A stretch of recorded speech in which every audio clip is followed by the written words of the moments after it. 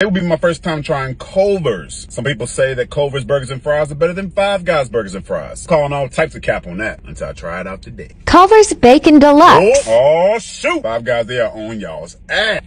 Jesus Christ. Nice, soft, top quality, toasted, buttery bun. Gotta have my buns buttery and toasted. And the meat on here is just like no other. This meat right here is gonna probably make you want to beat your meat. Phenomenal burger. I'm gonna go ahead and give it an 8. Chicken tenders. These chicken tenders right here is from the guys, man. Nice, tender, crunchy, hot. Some of the best fast food chicken tenders I've ever had in my life. Mama, where you at so I can smack your ass? Giving the tenders a 7. Crinkle cut fries. These damn fries are slap too. Fries, in my own opinion, is definitely better than Five Guys. They have most definitely perfected these little crinkly cut things right here.